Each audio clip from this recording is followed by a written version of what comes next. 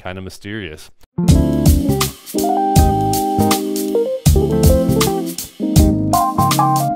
Good morning, everybody. I'm Adam Bilsing, and this is the Oregon Drum Project, where we do daily deep dives into every aspect of playing the drums.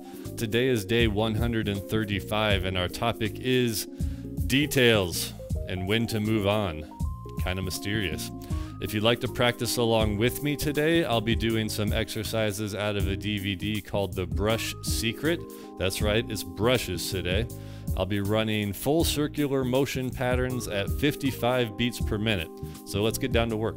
Okay, so details and when to move on.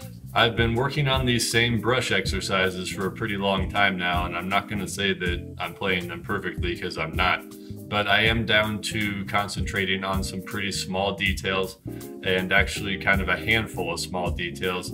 And I'm considering moving on a little bit and getting into some new brush exercises next week. So here are the details I'm looking at in the full circular motion brush exercises that I've been doing for a while now. The first big one is separation between accents. I was noticing, especially with the pressure accents, that I had a tendency to kind of run them together, and instead of sounding like separate notes, it just sounded like one big wash. So I'm paying attention to separating the accents, also constant and consistent motion. So when one of my hands is not playing an accent, I don't want it to be sitting still. I want it to still be stirring so that I get the nice underbelly of that stirring sound under the accented notes. So constant motion. Loose grip, that's one that has been a struggle for me when I'm working on the brush accents at faster tempos. My hands want to kind of squeeze and tighten up. I mean, all of me wants to tighten up, but most importantly, my hands. So loose grip is another thing I'm looking at. Consistent note or accent length and volume, that's another one. Consistent accent length, meaning I want all the accents to be the same length as each other, so they take up the same amount of space in the rhythmic grid. And consistent accent volume, because sometimes my left hand is a little weaker than my right hand, so I'm trying to keep them all sounding the same. And last but certainly not least, does it swing? So far, usually no. Usually it does not swing, but that is the ultimate thing to be looking out for, and really the whole purpose behind all of this. So I think this might be my last day spending the whole 2 hours on full circular motions. I think I'm going to try to get into some of the other patterns in this DVD, but those are the whole list of things that I'm looking out for. Separation between accents, constant motion, loose grip, consistent note length and volume, and does it swing? That's a lot of stuff. So I'm going to play up and down through the tables of time for you here. I'm going to do the wax on motion, which I like with my right hand on top, but I'm going to do the acceleration accents, which have been problematic for a handful of reasons. So I'm going to be keeping all those things in mind. I'll play a little bit, and next week there'll be some new brush patterns. But let's see how it sounds for now. Oh, and I forgot, I'm at 55 beats per minute with a quarter note pulse in my ear this time instead of eighth notes, because 55 is fast for brushes.